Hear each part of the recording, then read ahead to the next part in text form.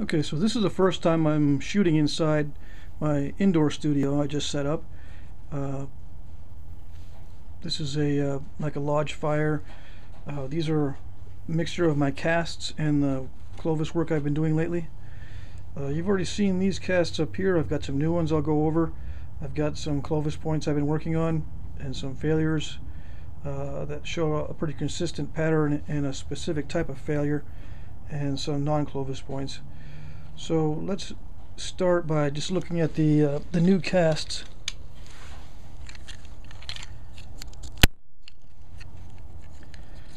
Now these two are Eastern Clovis. Now they're obviously different from the Western that I have. Let's see. This is from the Galt site in Texas, G-A-U-L-T, and you can see how different they are in the style of fluting. Thinner than the other ones that I have, proportionately thinner. Wider flutes, longer flutes. I'm not sure how these were done. They could have been done with indirect percussion or with a some sort of pressure, like a chest crutch, I think they call them. Anyway, very interesting. Lots of grinding. I don't think this one has been resharpened.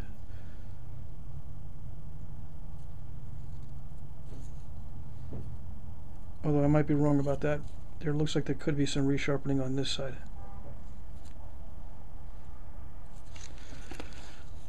This one is the real one is made of quartz. Now what's interesting about this one is not only the flutes and how neat they are, but they terminate at about the same spot on the front and the back.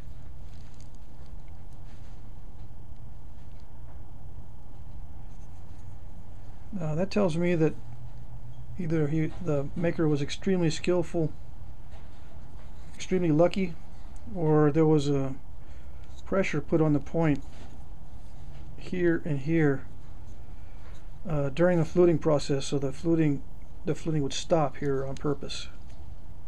I think that's what happened. I think either it was buried in the dirt or wrapped up to this point and then fluted. And I'll talk about why I think they would terminate it on purpose in a minute. But that's definitely, to me, that looks like intentional terminating on the flute on both sides.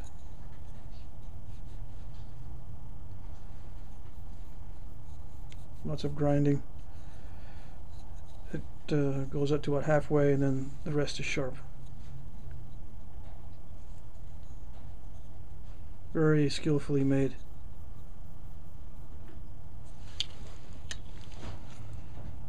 Another Clovis. This one is from Virginia.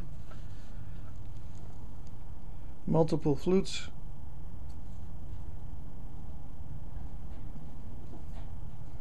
The bass is kind of crude. There's not much grinding in here. There is a lot of grinding on the outside. This edge also seems a bit dull compared to the other Clovis casts. So this may have been used as a knife or something, and it became very dull.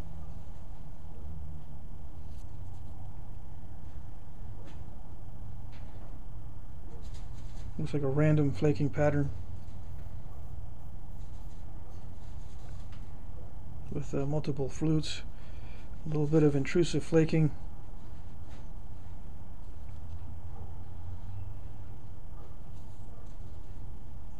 Mainly on the lower part. No attempt was made to remove the step fracture there.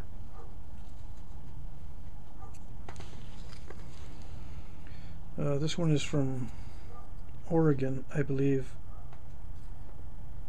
The original is made of obsidian.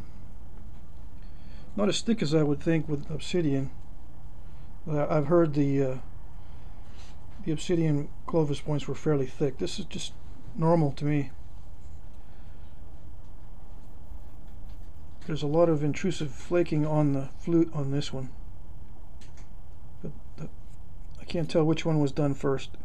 I think this wider one was done first, since there's no bulb, but this one I can see the little bulb of percussion, so that one was done second.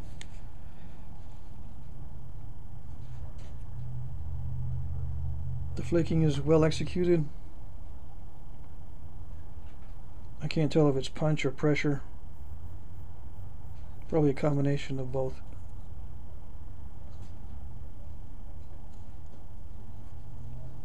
The bass is fairly thick. Even though they tried to thin it down, it's still fairly thick.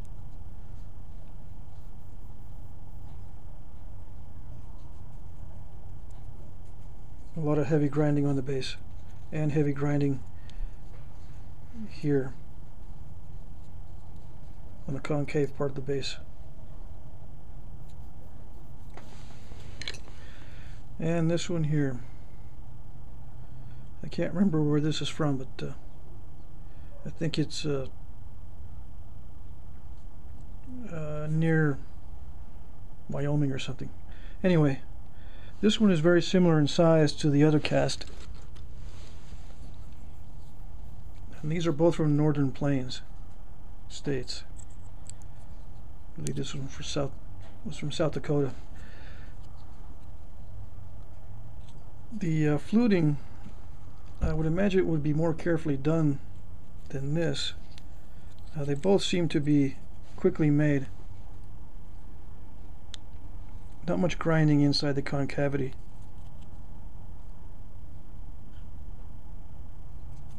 Very nice. This one has a very nice edge on the tip and the sides. I don't know if you can see.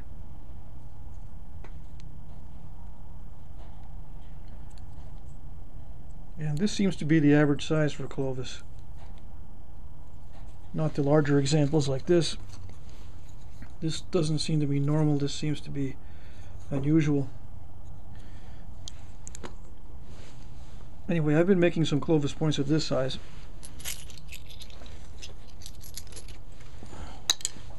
These are all raw chert from Texas. The best attempt I have is this one here.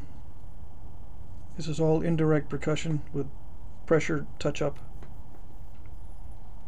The flute, it's multiple flutes there, but there's one main one, and it's all indirect percussion. The flutes are indirect percussion. The stone flaked very nicely. I was able to drive some very wide flakes. It was unusual in that the flakes did not break up. This particular piece of stone was very good.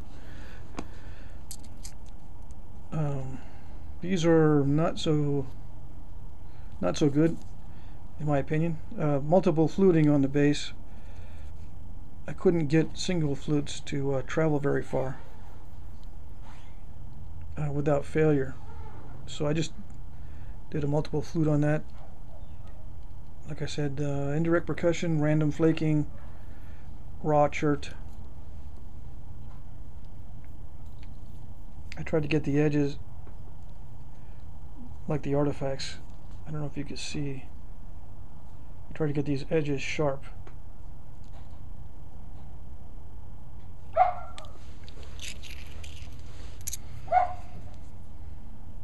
Another attempt. Here's a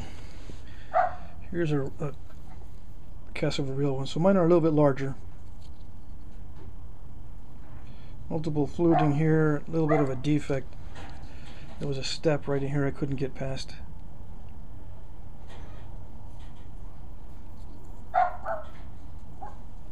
So mine are a little bit larger than the originals.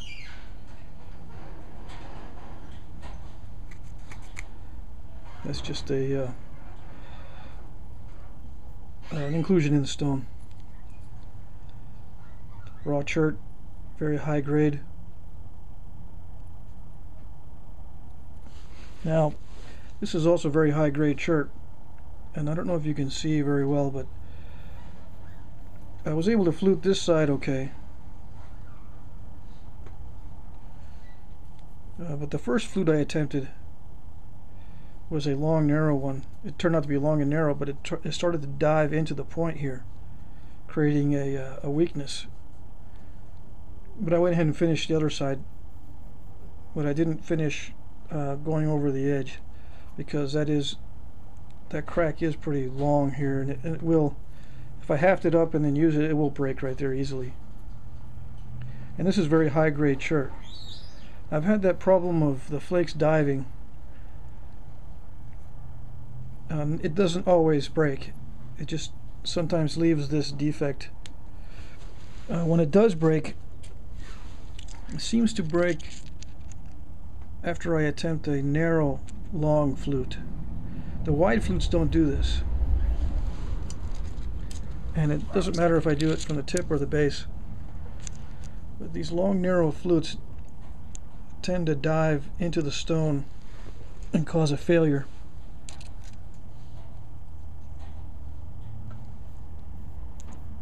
Doesn't matter if it's long or short.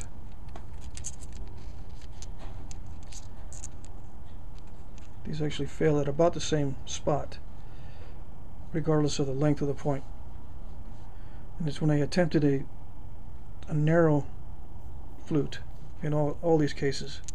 So I think that's a good reason why the originals were fluted with wide flutes, because these narrow multiple flutes, I think, cause failures more often. And you can see this, it's a pattern with this. I've been having some difficulties with this particular type of breakage. So I'm going to go with wider flakes in the future, even though I like to do multiple flutes on the bases because it's easier. I'm going to try to prepare platforms better, flatten out this surface more and not leave a ridge in the middle, and then flute with a wide flake. Okay, here's some points that are not Clovis. They are from Texas. It's a Folsom cast. I've actually seen Folsoms like this in person from the Shifting Sands site, and they are this thin. They do look just like this. Not all of them have flutes all the way to the tip. Some of them are thinned from the side and not thinned from the base.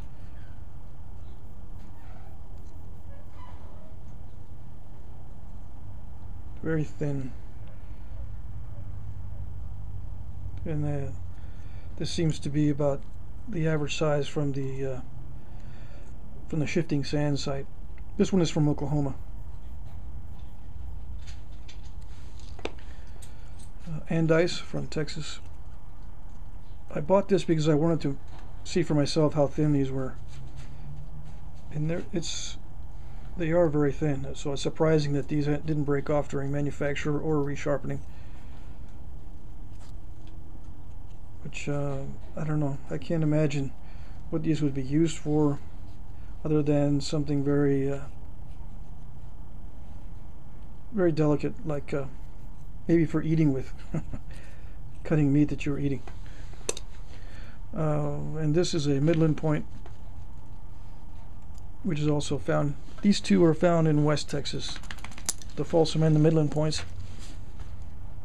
So I was interested in those. Thin, but not crazy thin.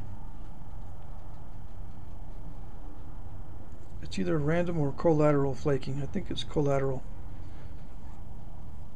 You can see some of the original flake scar from the original flake.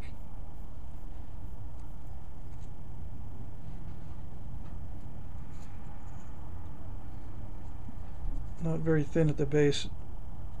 Not sure why it's concave when they didn't really thin it. Very interesting point style. Okay, I think that's it. I still haven't tried to make a duplicate of this yet, but I will. This one does seem to have a narrow flute, and it looked like it could have broken the point with if there was more force to begin with. So I think that narrow fluting is something I'm going to avoid in the future and try with the wider flutes. Okay, that's it.